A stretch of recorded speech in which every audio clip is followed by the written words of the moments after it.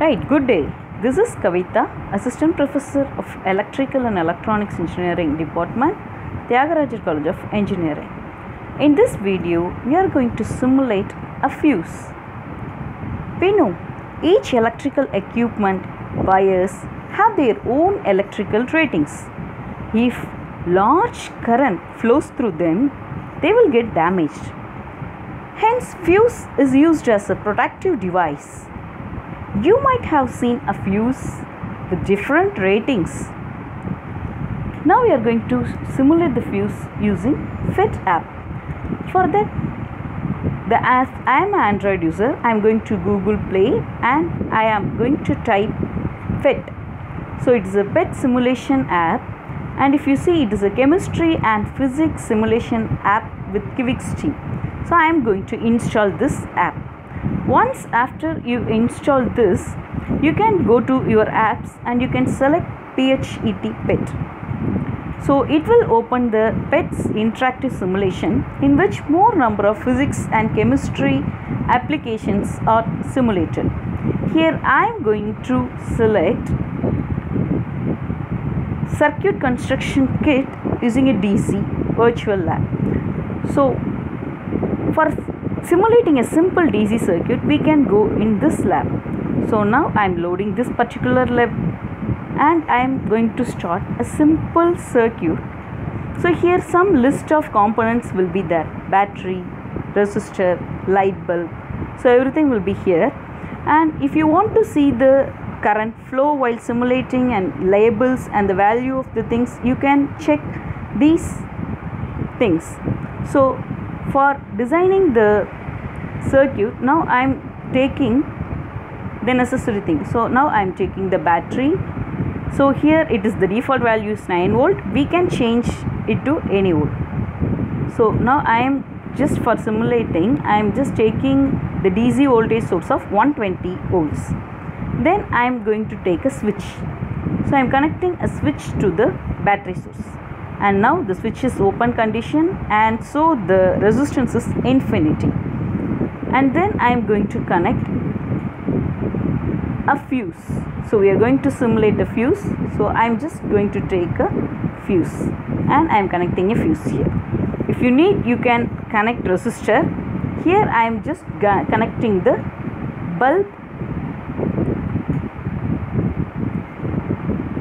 So you just take the bulb and you just connect the bulb to the circuit. So here, what does this circuit consist of? The circuit consists of battery, switch, and a fuse and a bulb.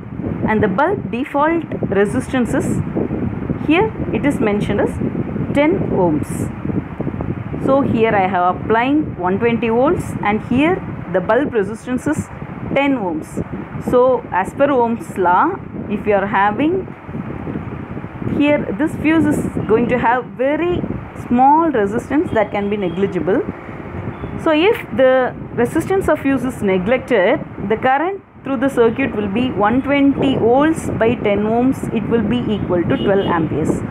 So now I am clicking the fuse, and here you can set the fuse rating. So here the maximum 12 amps can be flowed. So I am here, I am setting the value of the fuse as 15 amps. So I am connecting here 15 amps fuse.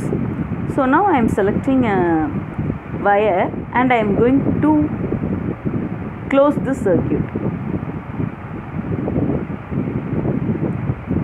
So the wire is taken and the circuit is closed.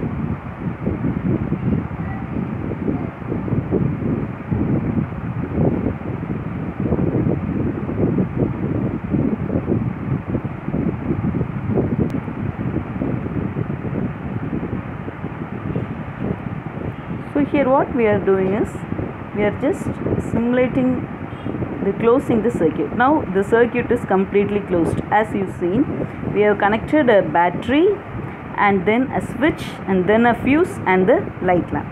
So now I am trying to close the switch.